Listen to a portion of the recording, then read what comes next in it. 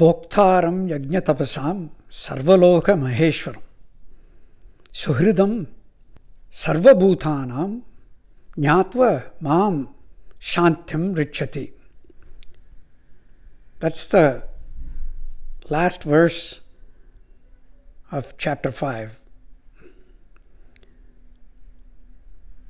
What it is saying is that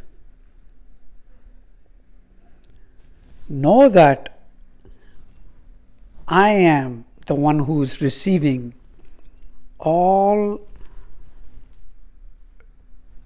your services and your penances, and that will lead to peace. Where what I mean by me is the one who created the whole universe and maintains balance in it. So know that all your services are coming to me and you will be peaceful. All your penances are coming to me, you will be peaceful. That's what this verse says. Makes sense to me. If I start thinking more trivially about the services that I render in a confined system, then I would start seeing the imbalances. Did I get what I deserve for the service I rendered? Same way, prayers. If I'm looking for immediate benefits, I'm not sure I'm going to be completely satisfied with what I get or what I don't get. So the logic makes sense. But there is also a little bit of maybe philosophical understanding that is required here. Our services, when we work, we create energy. And we must believe that our mental exercises, the meditation and all that, that also creates energy. Not all of the energy that is created is material. Laws of physics, laws of thermodynamics.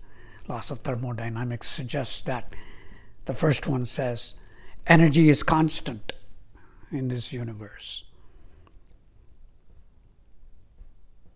But what this verse is asking us to think is that this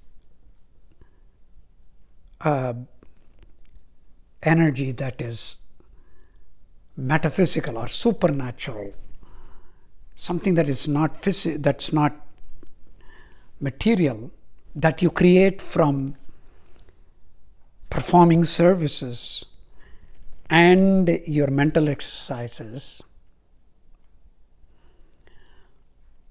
have to go somewhere. They are not going to stay within the universe. They are not part of the laws of science. Then you have to ask the question, where do they go? The answer is that they go directly to the creation, the Creator.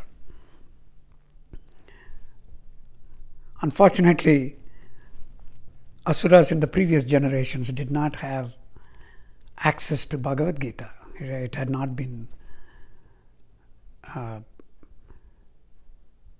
given by Krishna yet.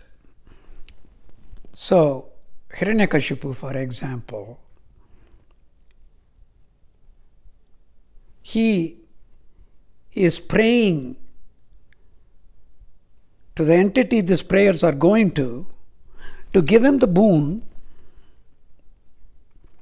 so that he can avenge his brother's destroyer, who was actually an avatar of Mahavishnu, Varaha avatar.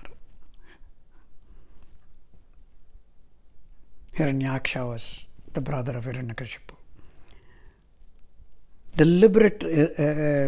type of contradiction there, so that we understand some aspects of it. So, of course, Hiranyakashipu's prayers are not answered by the eventual receiver of his penances, but answered by the deity Brahma, who gives him, don't kill me here, kill me that, I must not be destroyed by this or that or this. And eventually all that is broken. So, knowing and having faith that all my services, all my penances are going to one entity makes it much easier for me to lead my life without bickering about the immediate results. So I get it. That's the end of this chapter. Next one is chapter 6.